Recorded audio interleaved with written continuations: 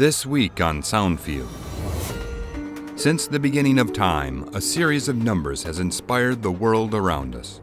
This number can be seen almost anywhere you look. It's called the golden ratio, and you might have seen it before, but did you know that you can also hear it? Have you ever noticed how some pieces of music just seem to make sense? The notes, the chords, phrases, the dynamics, and harmony, they can all feel like they were meant to go together. Well, many people believe that this isn't simply a coincidence, but part of a natural order to the universe, something called the golden ratio.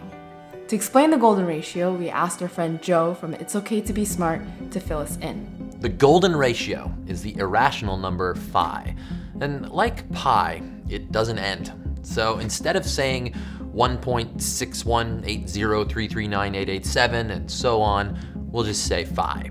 So what's interesting about phi? Take this golden rectangle. It's golden because the ratio between its sides match phi. If you cut a square off a golden rectangle, you create a smaller rectangle with the same golden proportions. And because this long irrational number made sense visually but couldn't be explained as a fraction, some ancient philosophers figured it must have a higher meaning. They called it the golden ratio, and later the divine proportion. Which brings us to something called the Fibonacci sequence. This pattern starts with 0, then each following number is the sum of the two before it. And what does that have to do with the golden ratio? Well, as the sequence goes higher, the ratio between the numbers gets closer and closer to 1.618, or phi. Many believe this sequence could explain growth in nature. If you connect each corner of the squares with an arc, you get a golden spiral. Look familiar? A lot of people see these golden spirals everywhere. I didn't know anything about golden ratio. I'm just reading, trying to learn, like, okay. In school, I learned it as, okay, a piece of music has a golden section, which is that point, that climactic. It doesn't always have to be dramatic, but just something special always happens. Music theorists have claimed to find the golden ratio in the works of many famous classical composers from Mozart to Debussy. Some say the golden ratio and the Fibonacci sequence are evident in Music for Strings, Percussion, and Celesta by Hungarian composer Béla Bartók. For example, the opening xylophone solo in the third movement has a rhythmic pattern following the Fibonacci sequence, going from 1, 2, 3, 5, 8, and then back down 5, 3, 2, 1.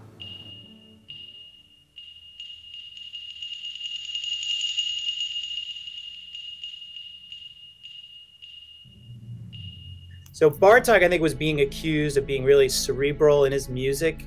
So he was pretty notoriously silent about his work. You don't see like notes in the margin with these little details, right?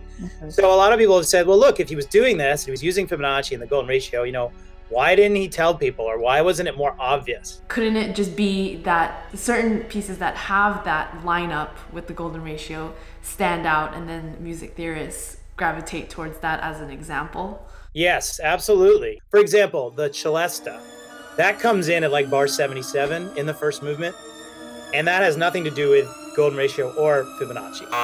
But the piece in the title is Celesta, right? So that's really important, right? So does that mean, you know, we discount all the other stuff? I mean, I think you're right. You have to look at the big picture. But then in your opinion, why should people care about the golden ratio? Well, so what we haven't talked about is how it shows up in nature. So for example, if you go out and look at flowers and you start counting flower petals, most of the time you'll find a Fibonacci number. Think about, like, if you were gonna grow and plant lots of seeds on a flower, you wouldn't just wanna like equally spread them out. As you got further away from the center, there'd be too much space. Nature doesn't want that, right? Nature wants the sunflower to procreate, so the more seeds, the better. And it turns out the optimal angle of where they're arranging themselves is related to the golden ratio. So put that all together and you've got kind of a nice, beautiful, like, Mother Nature. You know, what could be more beautiful than, you know, mountains and flowers and streams, right? Perhaps that's why musicians have gravitated towards it, in terms of, if you're writing a piece of music and you have a climax in your piece, you know, where are you gonna put it? You're gonna put it right in the middle? No, you're gonna put it a little off center. So maybe you tend to gravitate towards something like a golden ratio. The climax of Bartók's first movement happens at bar 55, which is not only a Fibonacci number, but also lands very close to the golden ratio. Music theorists call this a phi moment. Bartók isn't the only composer to have a phi moment. Finding one is simple. Take the length of a song and then multiply it by 0.618, the inverse of phi. For example, take Under Pressure by Queen and David Bowie. We have a total of 246 seconds times 0.618, which equals 152 seconds. Now listen to what happens at that exact moment. If you look hard enough, you'll start finding it everywhere. Check out Drake's In My Feelings.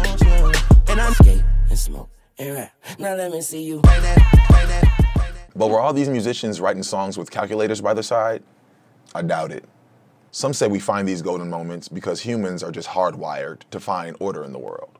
But sometimes the order of the Fibonacci sequence can be mesmerizing, like in this conical rhythm by B.C. Manjanath.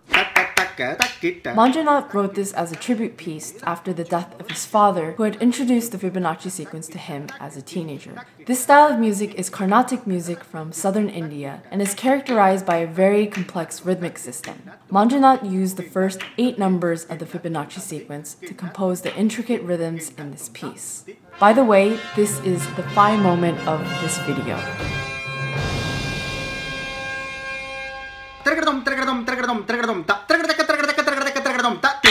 I did write a piece using certain elements of the golden proportions and the Fibonacci numbers. Should I play it for you?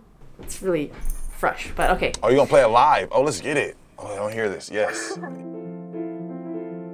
So what I did was I just came up with a little motive and then I fleshed it out until I felt like it could go somewhere. Something can change. Then I knew, okay, this is the golden section, and depending on the rules of the golden proportions, I know exactly how much time is required until the end.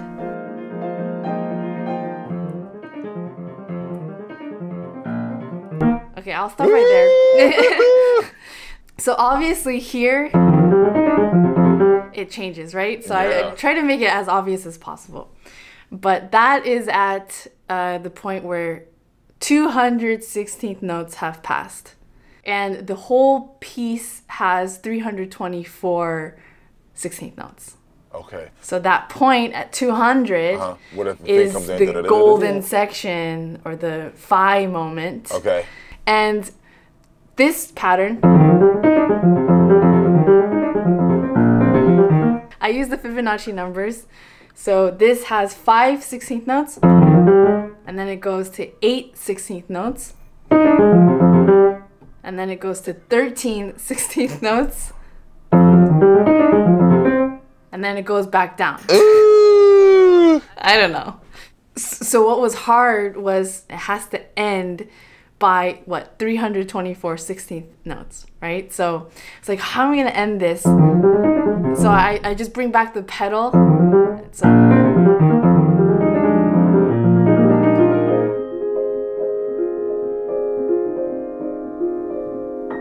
I just kind of try to evaporate it. But that was difficult about this because I was working with the structure. Nahre. But you are really the truth. You're really good at what you do. Oh, this is really tight. Using this type of format, this type of structure, is another way of adding a limitation to what you're doing. Some sort of puzzle to work around.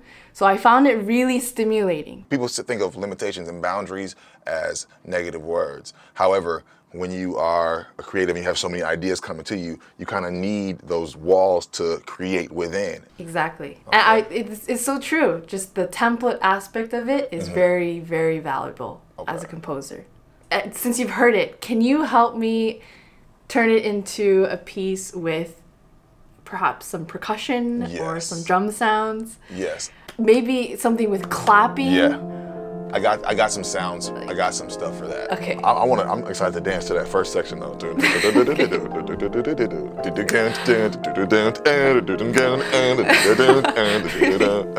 I was digging the build up. I was digging that too.